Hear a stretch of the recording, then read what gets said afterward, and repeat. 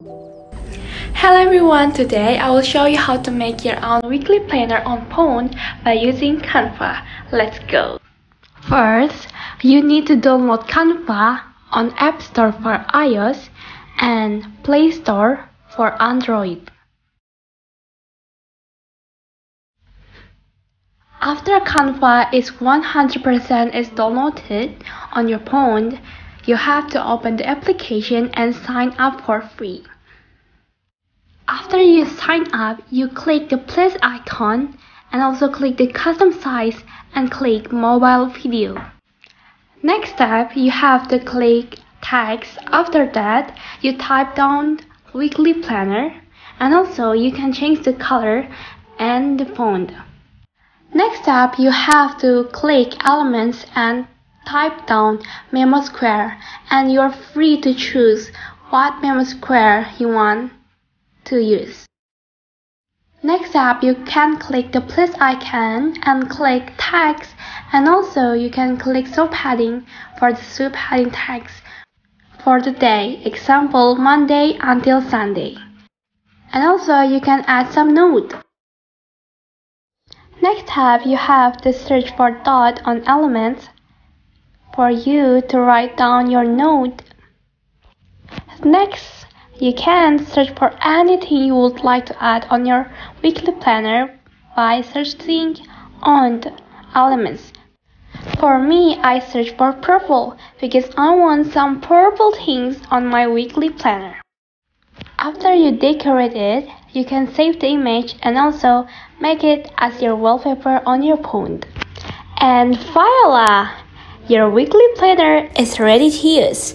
I hope this video can help you to make your own version of your weekly planner. So thank you so much for watching. I hope this video helps you to make your own weekly planner by using Canva. Everyone, my name is Flora Fabiandre and I'm from Volta class, and today I'll be teaching you how to upload a story and put them on your highlight without people noticing.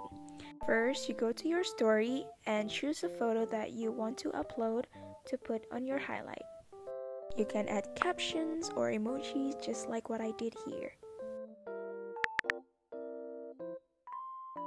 Then you uploaded your story. Wait until it's done uploading, and then you just need to delete it as quickly as possible, and then this notification is going to pop up. We need to wait for 24 hours to be able to put this story on our archive. You can check your recently deleted story by going to your profile and click these three bars and go to your activity and scroll down until you find recently deleted, and you can see your deleted story. You can restore it for 30 days before it disappears. We'll check on this after 24 hours. Okay guys, it has been 24 hours and as you guys can see, it is 29 days left.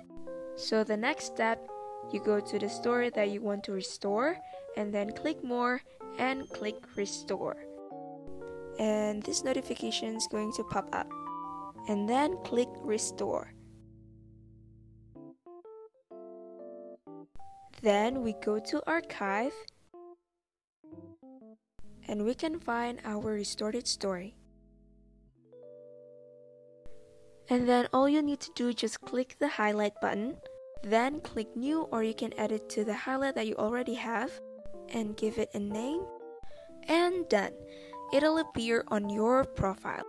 I've done this before and it works. I hope this tutorial helps you, and thank you.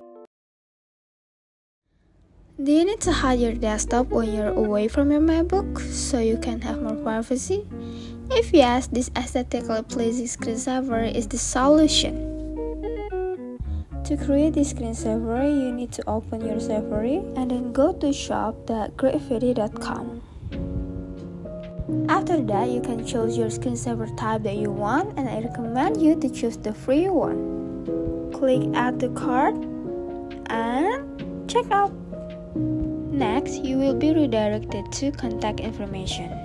You need to fill the contact information with the email that connects your MacBook and the valid billing address. After you finish it, you can continue to the payment. You can complete your order and other is being processed. Open the email that's sent by the graffiti shop and then click the black button to access your downloads. Download the zip file of your screensaver. If it has finished, you can continue to open the system preferences. Go to desktop and screensaver. Open the file finder and install the screensaver to your MacBook. Finally, the aesthetically pleasing screensaver is then set up to your MacBook. How to edit photos without an application. First of all, open your gallery or photos app on your phone. Then choose which photos do you want to edit. If you have chosen, let's be started. Select the exposure, then set it to -35. Next, the brilliance. Set the brilliance to 30. Then the highlights. Set the highlights to -40. 45 for the shadows.